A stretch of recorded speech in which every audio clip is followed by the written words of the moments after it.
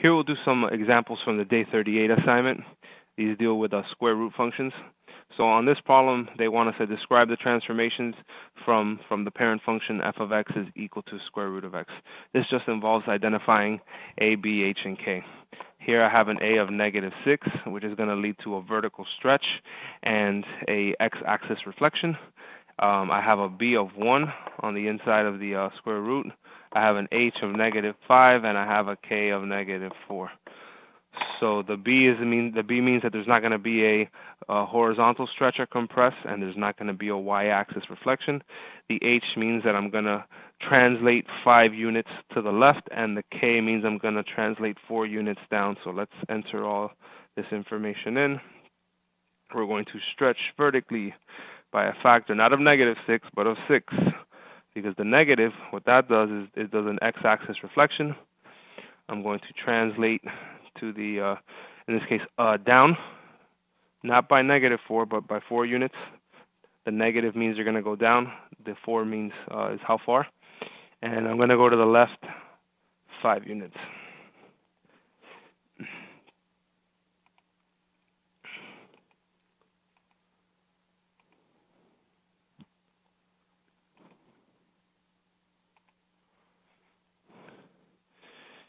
Okay, here select the graph of the transform function and then describe the domain and range. Okay, so I'm actually going to do this on a separate graph, and then I'll come back and pick the one that it looks like so you can see the transformation is being applied. G of x is equal to square root of -2 over 3 x minus 1/2 minus 3. Let's make sure I wrote that correctly. And yeah, that's correct. So let's identify our transformation values. A is going to be 1, B is -2/3, H is positive 1/2, and K is -3. So A is not going to do anything, but the other transformation numbers are. As far as picking transform points, one of them is going to be given to me for free. A square root I know has an endpoint and then goes forever in one direction. That endpoint where the graph stops is at h comma k. So I know that 1/2 comma -3 is going to be part of the graph. That's the endpoint. But now I need to pick some parent points and transform them. The parent points are 1, 1, 4, 2, 9, 3, 16, 4, 25, 5, any point where the y is the square root of the x. What is probably getting your attention right now are these fractions at b and h. And b and h both affect the x values. So I know that I'm supposed to divide by b, so that's really, and since the b is -2 over 3, that's going to cause me to multiply by -3 over 2, multiply by the reciprocal. And what I normally focus on is the denominator, and I would want to pick parent points that are divisible by 2, because that would knock out the denominator. But if I want to be really clever here, since right after that, I'm going to have to add 1/2, and I can't do anything about that. That 2 is going to be down there. And when I add fractions, I have to have a common denominator. I'm actually going to be smart about this, and I'm going to pick parent points that the denominator won't cancel out. So that way I'll be left with a common denominator. So I'm going to start with 1, 1. You can pick whichever points you want, as long as they're parent points for square root functions. Instead of 4, 2, I'm going to go to 9, 3.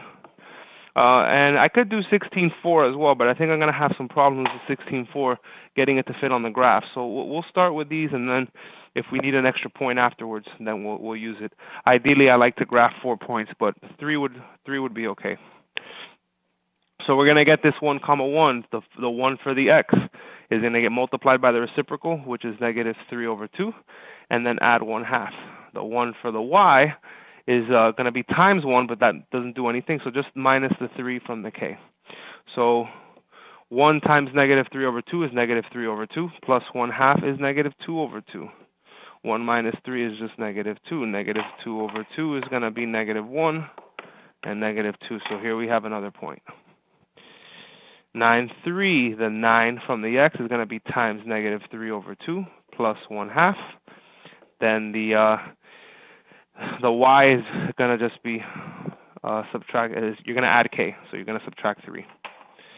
So 9 times negative 3 over 2 is negative 27 over 2 plus 1/2, and 3 minus 3 is 0. Negative 27 plus 1 is negative 26, divided by 2 is negative 13, comma 0. So when I plot these points, I know that 1/2 negative 3 is going to be an endpoint. Then negative 1, negative 2 puts me here. Looks like this underwent a y-axis reflection like it was supposed to. And then negative 13, comma 0, I don't have enough space, but it would be somewhere out here. So if I were to graph this, this would look something like that. It's never going completely to the left. It's always going to be arcing up a little bit, but it's hard to hand draw. So it would be somewhere around there. I'm looking for a graph that looks like that. Now it looks like my interval here is by 1/2. They're counting by 1/2. It's 0, 1/2, 1, 1.5. So since I'm looking for an endpoint that's at 1/2, comma negative 3, I'd be looking for an endpoint that's 1 unit to the right, and then it'll be 6 boxes down, and it looked pretty flat. So it looks like the only one that could be here is A. A has an endpoint that's at 1/2, comma negative 3, and if you were to compare the other points that I found, you would find them on A as well. But at the bottom here, they want us to also identify the domain and range. So let's see, domain means what are all the x's that are contained in my graph? How far left and how far right? Well, I go left forever, but I only go as far right as 1/2. They've already written the x for me, and they want us. It looks like they want this as an inequality in set notation. So they've written the x for me, so I would just write less than or equal to 1/2. Then for the range,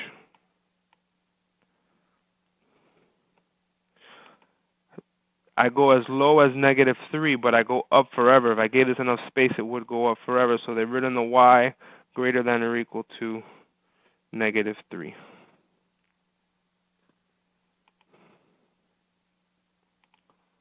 And that's correct. Okay, select the graph of the transform function. So we're going to graph again.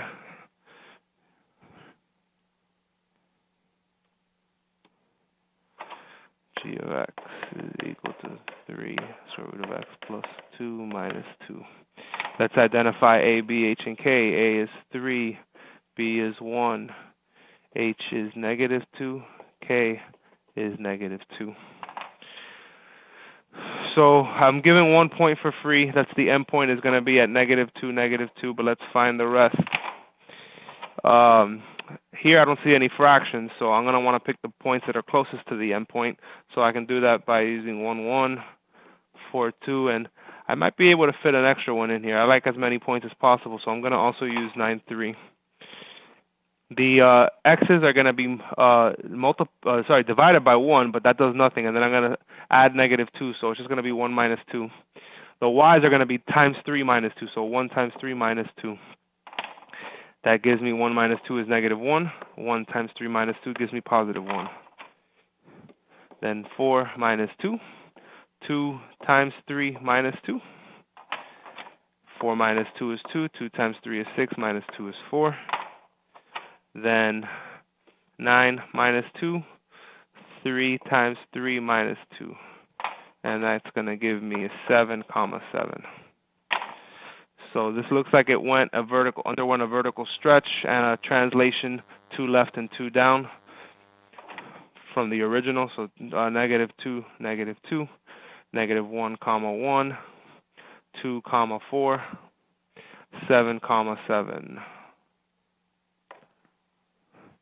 And I get a nice definition here on my curve. That's the graph I'm looking for. On this one, they only want you to pick the graph. So the graph that looks like ours from the endpoint that we said it was going to be at, which was at negative 2, negative 2, is going to be, it looks like D.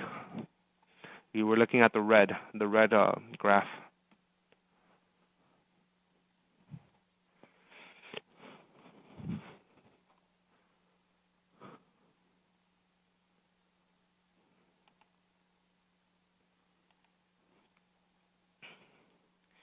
Drag and drop the values into the boxes to complete the function that matches the graph using the indicated transformation. So here we're going backwards. They're giving us the graph, and they want us to write the function that pertains to it. By the notation they've used, it looks like they want us to have a b here, which in this case we have to have a b because we can tell this underwent a y-axis reflection, and with a square root function, that's the only way that we can get it to look that way is with a b. So a is going to be 1. B is actually what I'm going to end up looking for because h and k can be identified by looking at the graph. That's going to be, we know that that's the endpoint. So in this case, that endpoint looks like it's at 4, 1. So h will be 4 and k will be 1. I need b. So in order to find b, I need an extra point. And luckily, they've been nice enough to give it to us. It looks like it's going to be a decimal, but that's fine. We can use that. That point is at 3.5, 2. So x is going to be 3.5, and y is going to be 2.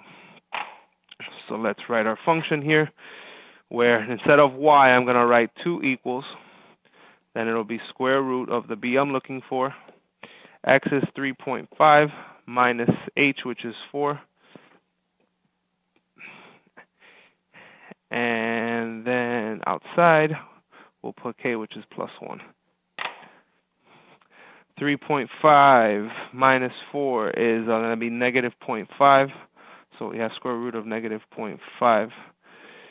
B plus 1. Let's get that b by itself. Minus 1 cancels out.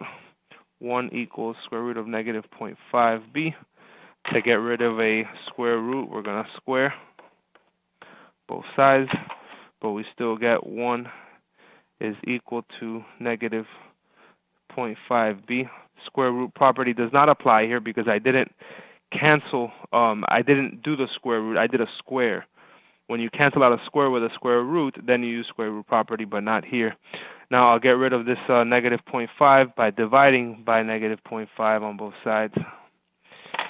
And 1 divided by negative 0.5 is going to be negative 2. B is negative 2. So we'll go ahead and drag and drop.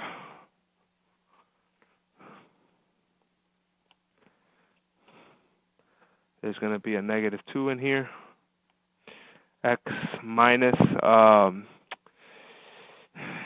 h, which was 4, and then k was 1.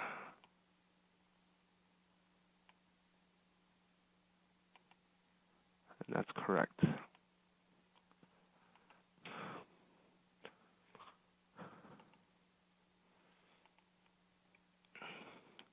Okay, same thing as we did on the last one, but at least now we're going to be looking for A. A is going to be the unknown. B will leave at 1 because you don't see a B in here, so they want us to find A. That's nice because it's always to your advantage to be able to solve for a variable outside of a square root as opposed to inside. My h and my k are going to be the endpoint. The endpoint here is at negative 4, negative 6, so h is going to be negative 4, and k is going to be negative 6. I need an extra point, which they've been nice enough to give me, which that point has an x of negative 3 and a y of negative 4. So x is negative 3, y is negative 4. So let's write the function in this form right here, where g of x, which is the y, is going to be temporarily negative 4, is equal to the a that I'm looking for, square root of. On the inside, x is negative 3 minus h, which h is negative 4, so negative 3 plus 4, plus k, which is at the outside is minus 6. Negative 4 is equal to a times the square root of 1 minus 6. Square root of 1 is 1. 1a is a, so negative 4 equals a minus 6, plus 6 plus 6, a is 2. So I have my a, I already had h and k, just drag and drop where those go.